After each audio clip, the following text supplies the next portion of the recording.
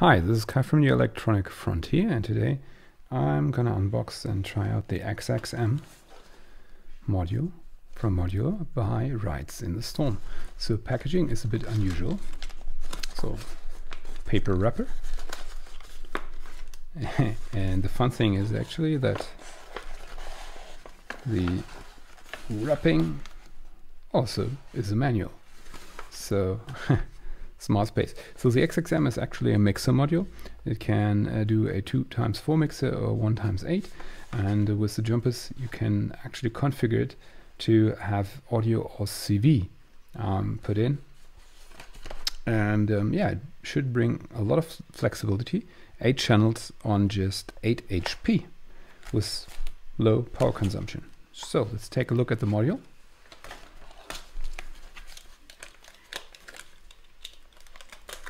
So careful. So as expected, you have the power cable.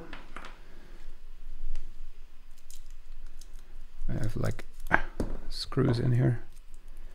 Oh, that's a nice little detail. They put plastic washers in there so your module surface doesn't get scratched like that one.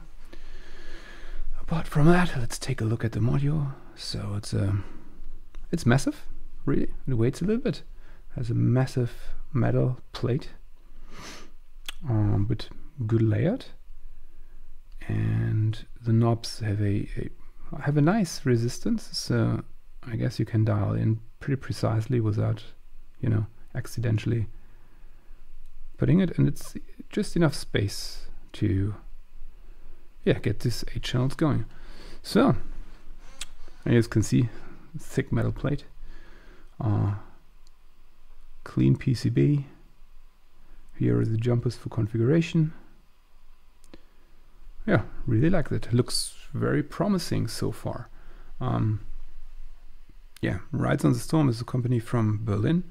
I just stumbled upon them right now. I didn't know them before, but they offer quite some interesting modules for a really nice pricing.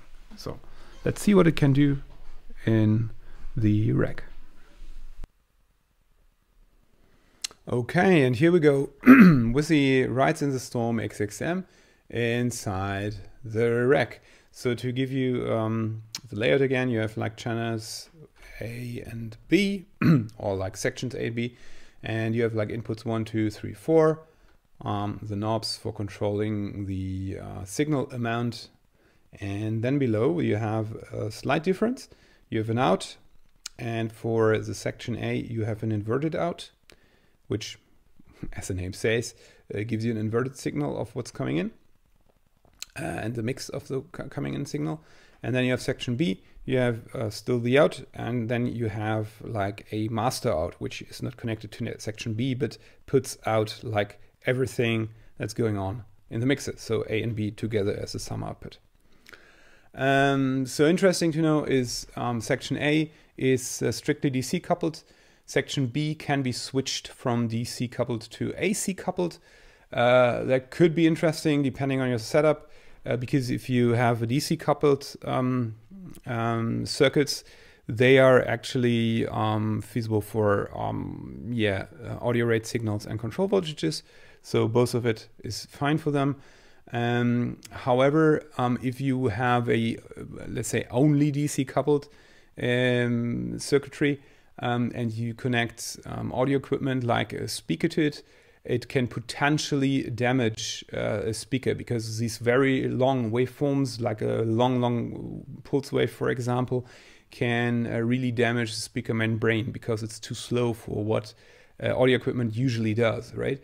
So this is where you can, even if you know, if you need it for your setup, you can, via a jumper on the back side of the module, you can switch the section B to AC coupling, which adds a filter in the circuitry, which filters out the super slow things and prevents your audio equipment from getting damaged if you need it. So now for the setup, I mean, I've tried to hear the difference in the module between the original signal and the module. I didn't hear anything, so it sounds super clean and crisp, and no changes to the original signal for me, but to give you a visual, because it doesn't make any sense to feed this into my audio interface and then through YouTube to you. You wouldn't hear difference anyway, I guess. I hooked it up to my scope. So from my Doepfer A-110 VCO, we get a sine wave, and a sine wave is via multiple splitted. The original signal goes into an XBit Sleepers ES8. It's the green waveform you can see on the oscilloscope, and the other splitted signal goes into the XXM and then into the XBit Sleepers as well. That's the yellow waveform. So, and let's see how this looks like. And if we turn up the amount of wave, and you see to a maximum, you can see these waveforms look super identical. I couldn't see any difference between them. So no surprise here for me. Just reflects what I was hearing before. So no difference, to be honest. So for the inverted signal, as you can see, now you have a beautiful inverted signal.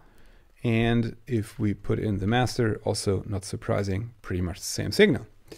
And if we try out a sawtooth wave, just for having something different, you also see same drill here.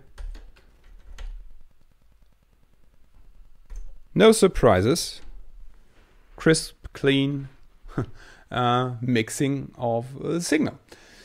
So actually what you would expect from a mixer, what I expected. So yeah, I am super happy with the XXM. It comes at a moderate pricing, to be honest. I was surprised around it, and I was actually looking for a small form factor mixer with quite a lot of channels. And apart from just mixing the channels together, I think you get an incredible good amount of little intelligent features on top, which is really like you have these two independent sections, which comes in really handy depending on what you're doing.